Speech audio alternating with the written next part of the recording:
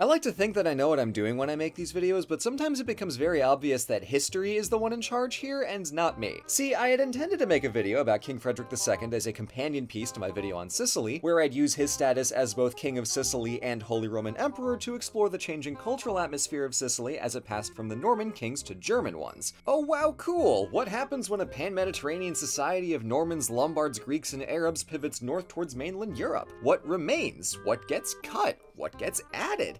Analyzing cultural nuance, good golly gosh. But as it happens, very little of that matters to us today, because as I did my research, this video revealed to me that it is actually an episode of Pope fights. So, to take what will be a surprisingly far-reaching tour of high medieval shenanigans, let's do some history. At the end of the 1100s, kingship of Sicily in southern Italy passed by marriage from the Norman Hauteville family to the Holy Roman German Emperor Henry VI of the Hohenstaufen dynasty. He considered Sicily little more than a shiny novelty, so he plundered it for all it was worth, shipped everything sparkly back to Germany, and brutally punished anyone who resisted. Luckily for the Sicilians, he died 3 short years later in 1197, and the crown passed to his infant son Frederick II, who was slightly too young to govern even by medieval standards, so the responsibility of babysitting the Kingdom of Sicily went to their northern neighbor, the Pope. That didn't go so hot since Pope Innocent III was busy with Pope stuff, so local German barons were left in charge. They were fully uninterested in cleaning up the wreck Henry left behind, and the kingdom was a mess of lawlessness and interethnic violence.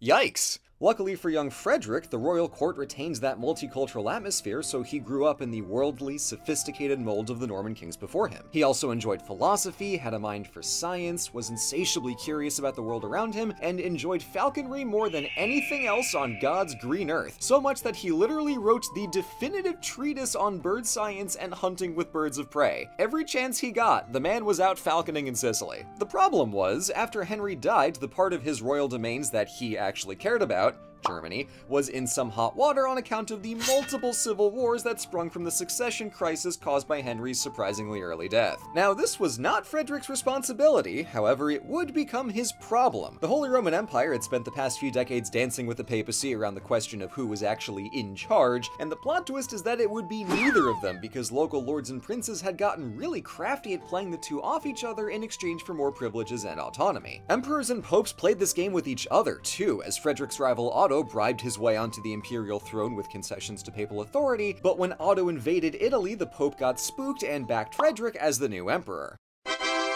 Still kinda bad for the Pope because Frederick sandwiched him from the north and now the south, but he made young Freddie pinky promise to go on a crusade, so not the worst deal in the world. Given the last crusade had completely failed and the one before that ended up sacking the very Christian city of Constantinople, whoops, it would be hard to do worse. Much to the frustration of Pope Honorius in particular, and Germany in general, Frederick was distinctly unenthused about his new responsibilities, to go on crusade and even to be the emperor. So he instead spent all his time back home in Sicily hanging out with the royal court and repairing the kingdom that his father Henry had so delicately ruined. In a reversal of trends north of the Alps, Frederick actually restored some sense of royal authority and put the kingdom back in order. He carefully kneecapped the nobility and confiscated many of their castles, ended the Genoese trading monopoly, which had been slowly strangling the treasury, and slightly reorganized his subjects so they'd be less likely to murder each other, which in the past 3 decades they had very much been doing. Frederick granted protected status to Jews and scooted the increasingly rebellious Arab population of western Sicily over to Apulia, where many worked as blacksmiths and his personal bodyguard. So we can see the steady downward trend, as the diversity that characterized the Norman period was still there, but far more in pockets than it was before.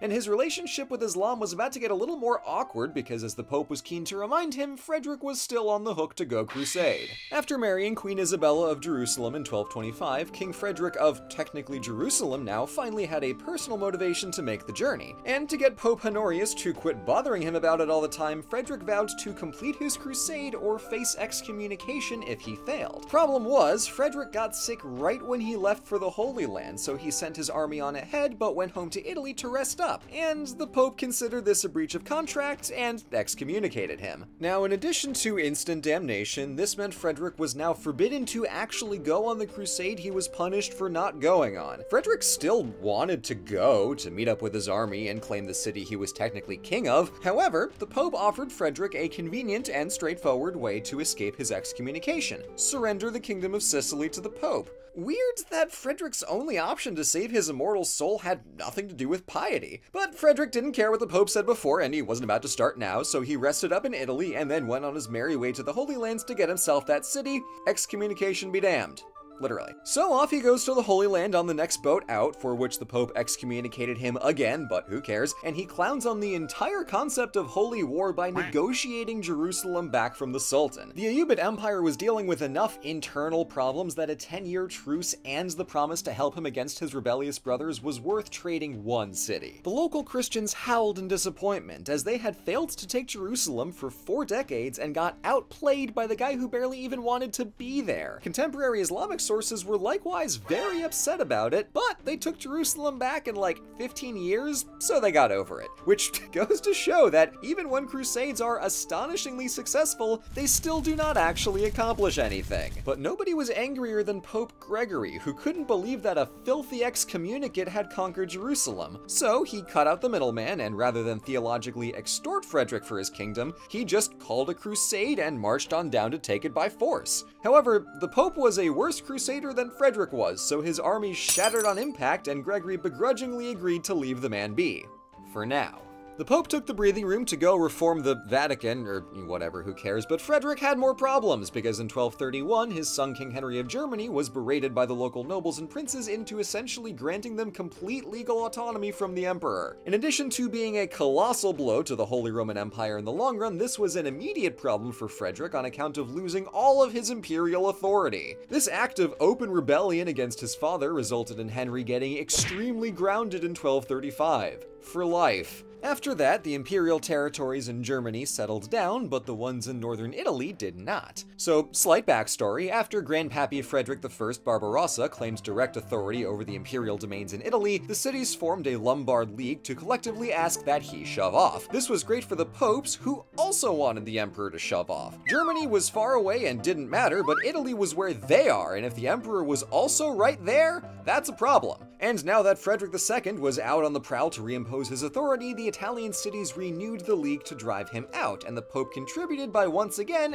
excommunicating Frederick. Which, like, sure, permadamnation is a pretty steep penalty, but if it didn't work before, twice, why would it work now? More tactically concerning was that Gregory called another crusade against him and said that any crusader who vowed to fight in the Holy Land could fulfill their crusading obligation by fighting Frederick. At this point, Frederick was so thoroughly done with Gregory's antics that he marched down into the Papal States and camped his army right outside the walls of Rome, where he proceeded to kidnap all the bishops headed into the city. Pope Gregory, surrounded not just on his northern and southern borders, but now within line of sight from his house, died in 1241, quite possibly out of pure fear, or to rob Frederick of the satisfaction of killing him. Granted, the man was at least in his 70s, so he probably just died, like, normally, but these two idiots had been at each other's throats for over a decade, so I will only accept the most dramatic ending possible.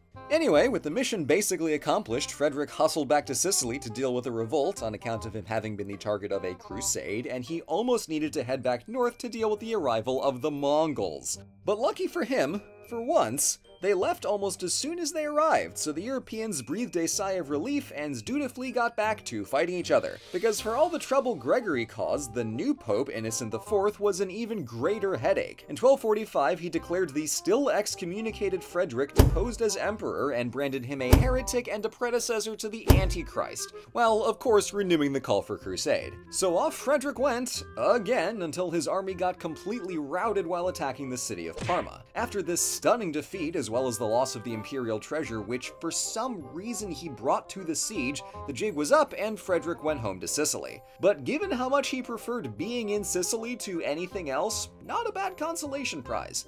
In the span of half a decade, Jerusalem was gone, northern Italy was gone, Germany was basically gone, so in his last few years he enjoyed the pleasures of royal life in Sicily. Frederick was a man of many interests, known in Europe as Stupor Mundi, the wonder of the world, but we should especially thank him for filling out the biggest gap in Sicilian culture: literature. The Normans and friends had an astounding talent for architecture, science, and law, but they weren't storytellers. Under Frederick, the Sicilian school of poetry invented the sonnet and pioneered literature in the local Italian vernacular a century ahead of of Dante writing in his local Tuscan. By the time of Frederick's death in 1250, it's easy to argue that he lost. The Holy Roman Empire fell into a half-century interregnum and disintegrated in all but name, the Kingdom of Sicily fell back into diet anarchy and was conquered by the French House of Anjou just 16 years later, and those pesky popes got the last laugh after all. So on paper, sure, popes 1, heretical demon tyrant 0, okay, but the papacy didn't win so much as it just survived. Frederick was their most existentially terrifying foe in centuries, and as far as he cared, they were just a hassle who dragged him away from Sicily and got in the way of his poetry and falconing. There's plenty of scholarly debate as to whether he was a Renaissance prince ahead of his time, but to have been the emperor and an unparalleled crusader, yet still want nothing more than to simply hang out in Italy? Damn if that isn't a mood. Thank you so much for watching. I feel like this is one of those rare videos that is a highly specific whirlwind of a time, yet also manages to be surprisingly representative of the High Medieval period as a whole. And it's a Pope Fights video. Wins all round. Thank you to our Patreon community who made this video possible, and I will see you all in the next video.